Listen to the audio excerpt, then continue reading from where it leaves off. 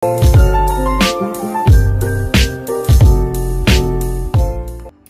hi guys! Welcome to my channel. I guess this will be the first time na mag-upload ako ng makeup video sa channel na to.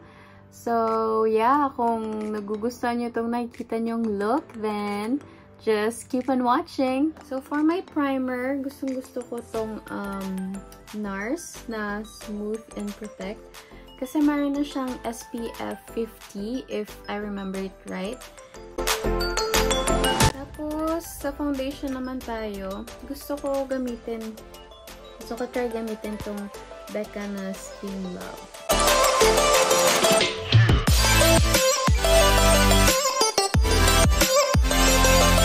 So, as I always say guys, blending is the key. Hindi yun na sabi-sabi lang, talagang yun yung key. Yung tipong talagang dapat sasakit na yung ulo mo ng kaka-tap. Correct. Basta, blend nyo lang ng maayos, guys. So, pag sa camera, guys, parang ang layo nung kulay ng skin ko sa face tsaka sa leeg. Pero, in person, parang one shade lighter lang naman siya. So, yun. So, para din sa mga chismis, syempre, takpan na naman natin ang mga wakas ng kahapon. So, yung favorite kong concealer. Tapos, full coverage to. Ito yung pinagtatago ko sa chismis ko. I think you already know. Oh, you already know first video. I mean, may mga ginawa kasi ako dati ng mga video sa Facebook. So, baka yung iba, alam na nila. So, it's this Too Faced Born This Way na concealer. So, pag mix ko lang tong light beige tsaka natural beige. So, dinadot ko muna siya dyan sa lahat ng parte ng face ko na may cheese mark. Basically, buong face. Sarap. So, i-blend ko na siya guys ng sponge. Gustong-gusto ko tong sponge na to. Elf ata to eh. Yeah, parang concealer sponge nila. Kasi sobrang soft niya. Tapos, perfect siya dun sa mga gilid-gilid. Lalo dun sa under eye mo. Kasi talagang papasok siyang ganyan. Papakita ko sa inyo mamaya.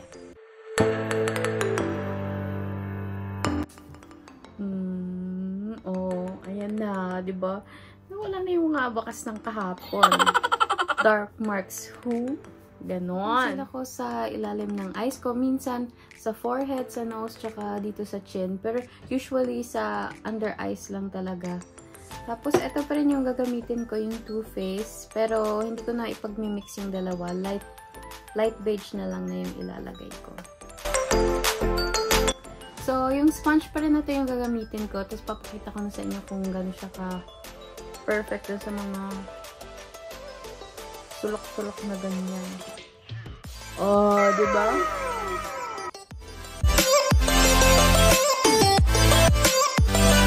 Naglalagay pa ako ng parang light talaga para i-brighten yung under eyes ko. So, yung gagamitin ko naman for that is itong concealer ng e.l.f. It's the Hydrating Camo Concealer. So, ilalagay ko lang siya guys, dun lang sa inner part lang nung under eye ko at saka konting-konti lang. Kasi para lang mag-brighten. Yan, ganyan lang. Diba? Ang ganda kasi parang na-brighten niya yung under eye. And then next, yung under eye ko guys, yung line dito, as in sobrang prone.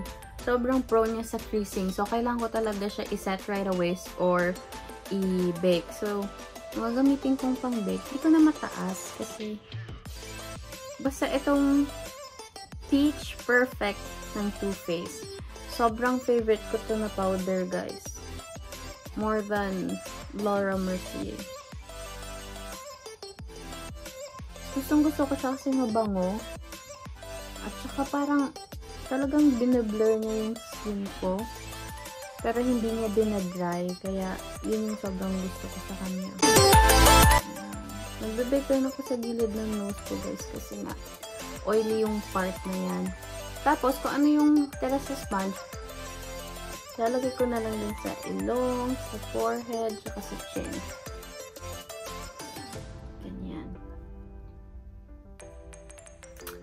Tapos, para naman sa like buong muka, gagamit tayo ng pressed powder. Ito yung gagamitin ko, yung Makeup Forever Matte Velvet Skin. So, since na-set na natin yung buong mukha natin, siguro let's move to brow. Anastasia Beverly Hills na brow whisk. And this is in the shade medium. Ayan. So, usually yung ginagawa ko, dito ako nagsa-start sa gitna. Tapos parang ina-outline ko siyang ganyan. Tapos, ina-extend ko yung tail ng brow ko.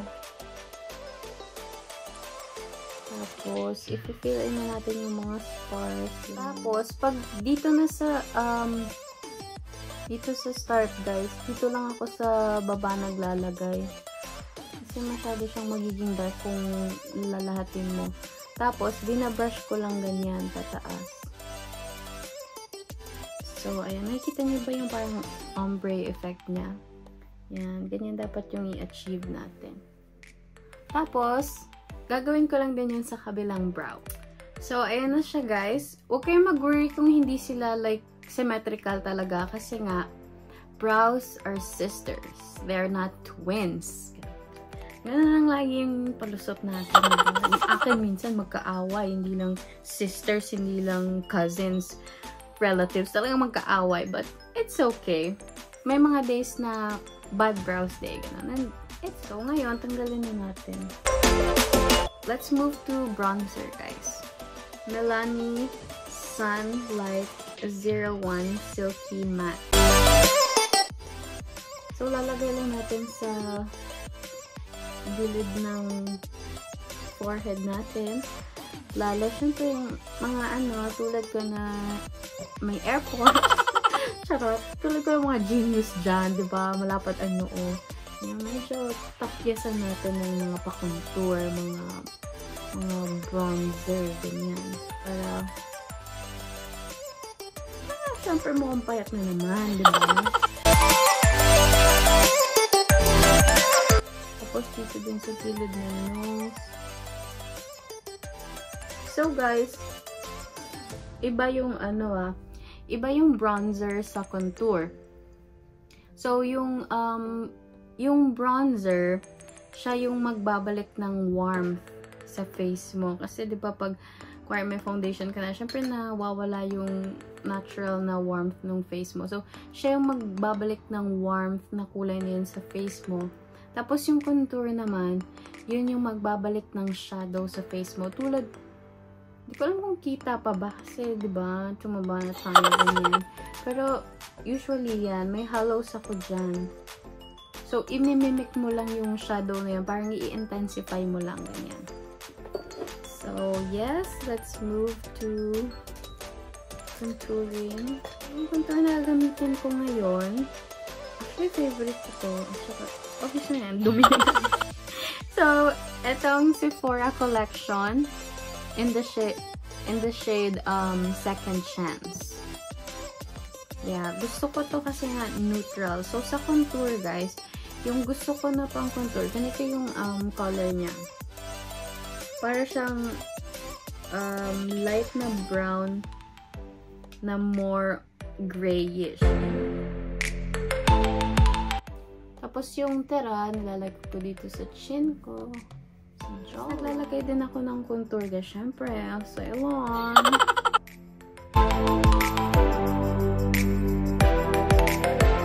Move na sa blush. So, yung blush na gagamitin ko for today is itong Lovejoy ng M.A.C.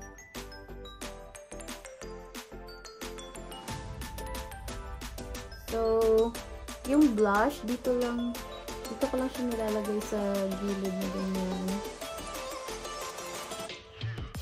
Balalagyan mo siya dun on top of the bronzer na nilagay mo. Tapos, don't worry guys kung medyo madami yung nalagay mong blush kasi sa makeup, usually yun yung unang natatanggal. So, okay lang pag medyo nadamihan po. Pero huwag naman yung talagang, alam mo yung solid na sobrang dark. Huwag naman yung ganyan.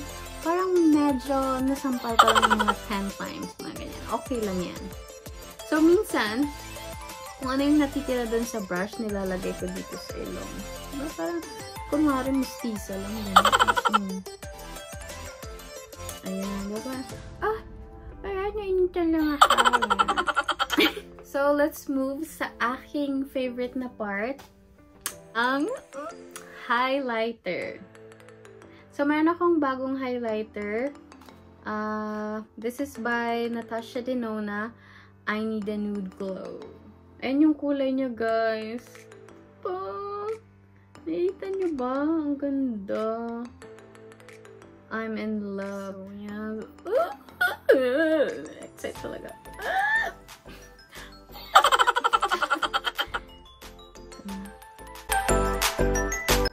Ayun. I bet. So, mayroong two types of highlighter, guys. Meron yung parang talagang blinding. Tapos, meron din yung parang natural glow lang. So, pag everyday, gusto ko yung parang natural lang yung glow mo. Ganun yung parang glow from within lang, ganyan. Pero pag mga full makeup, full beat, ganyan, gusto ko yung medyo blinding. Pero minsan, guys, gusto ko parang mas intense pa talaga yung sa ilong. So, gumagamit ako ng dense na brush na maliit na ganyan.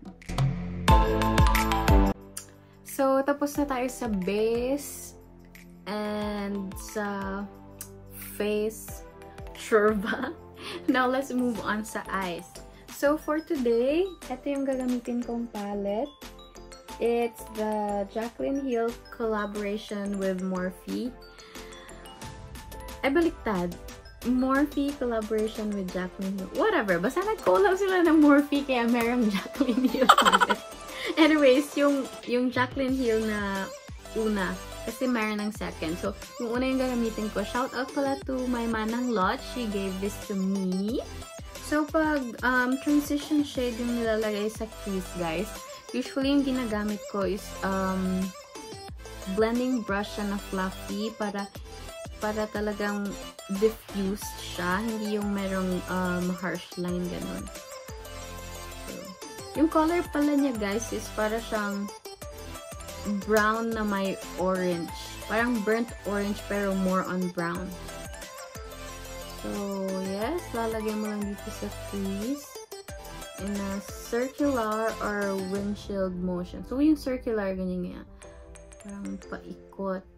Pero yung windshield, ganyan. Okay? Kunwari, magaling ako, di ba?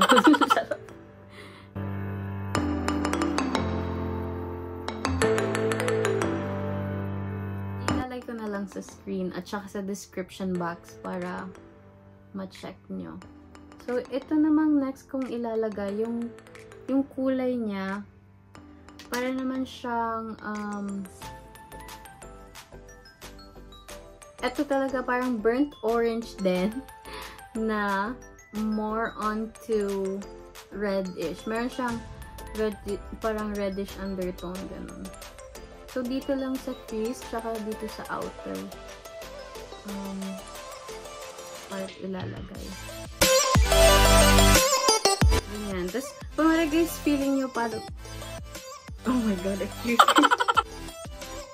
Tapos guys, feeling nyo kung parang medyo harsh yung nalagay nyo sa crease, balik lang kayo ulit dun sa transition shade at saka isa-soften nyo. So, parang dadaanan yung ginawa nyo dun sa crease. So, para naman guys, dun sa 2/3 na part ng eye natin, gagamitin ko nitong Too Faced na liquid eyeshadow, shimmering eyeshadow veil. So, pag wala kayong liquid eyeshadow na glittery, gamitin kahit anong eyeshadow na may shimmer, okay na yun.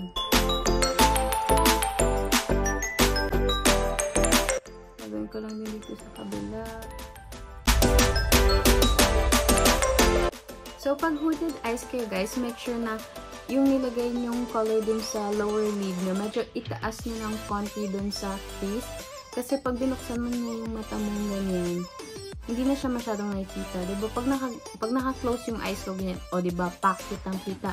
Pag bukas, hindi na masyado. So, dapat, medyo taasan mo ng konti para kita pa rin. Diba? Sa outer V ng eye, yung gagamitin ko is, parang dark brown siya. Dito sa palette, pangalan niya mo. If i-fill mo lang yung gaps dito, in between yung eyeshadow, para i-diffuse natin ang color na to. Saka dito sa outer V. So again, pag feeling mong harsh, balik ka lang ulit dun sa transition shade at saka yung transition brush na ginamit mo. So ganyan. Lalo yung dark shade, pag gusto mong parang talagang nagka-come together siya, parang diffuse talaga. So ganyan yung gawin mo. So, para naman sa ilalim ng mata, babalik lang ako doon sa transition shade na ginamit ko. Tapos, lalagay ko lang din siya dito. Ayan. And, maglalagay din ako nung second shade na nilagay natin. Ilalagay ko lang siya na as close doon sa my lash line ko as possible. Lagay lang ako guys ng eyeliner. So ayan na guys, meron akong eyeliner. So yung ginamit ko is itong by Physicians Formula. So after pala ng eyeliner guys, make sure to curl your lashes muna bago maglagay ng falsies. Maglagay muna kayo ng mascara para mas mag-blend yung false lashes nyo at saka yung real lashes nyo. So, for my lashes, guys, yung gagamitin ko is itong by Lily Lashes. So, ayan na guys. I'm back with my lashes on. Hindi ko alam. Sobrang bet na bet ko tong lashes na to. Ang ganda ng style niya. Tapos kasi mink siya. Kaya talagang don't forget to put mascara pala guys sa lower lashes. So, sa lips na tayo guys. So, yung gagamitin kong lip liner is itong Iconic Nude by Charlotte Tilbury. Gustong gusto ko to kasi neutral siya. So, parang nagka-create lang talaga siya ng shadow. So, first, ilalay niyo lang muna yung natural niya na lip. Tapos, guys, what I like to do is medyo ino-overline ko ng konti lang. As in, konting-konti lang. Dito sa taas. Tapos, dito sa gilid. Ayan. And then, yung lip product na gagamitin ko is itong She's Independent. She's Independent by Patrick Ta. So, i-apply mo lang siya dun sa buong lips mo. Anyways, first time kong gagamitin to. Gusto ko yung texture niya, in fairness. Make sure to set your face. So, yung gagamitin ko is itong All Nighter by Urban. Kalagay na ako ng mascara. Yung ginagawa ko, tinatakpan ko na lang yung mata ko.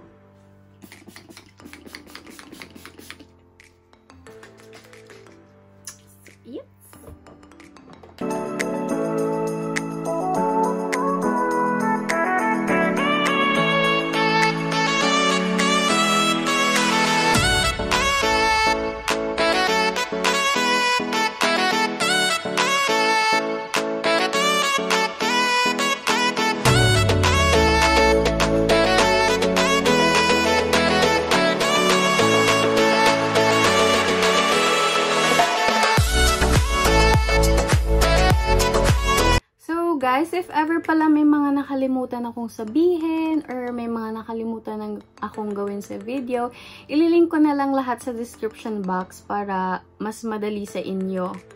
And yeah, thank you for watching! And since nandito na rin naman kayo guys, might as well subscribe to my channel. Kaka-start ko pa lang. I hope you support me and I hope lumaki yung family natin. And pakiclick na lang din po yung bell button para lagi kang notified whenever I upload videos. And I hope you did like this look. And if you did, please like na lang din po down below. And comment kung ano po yung mga gusto nyong makita sa mga next kong videos. So, yeah, thank you and have a good day. God bless. Mwah. Give me a big hug.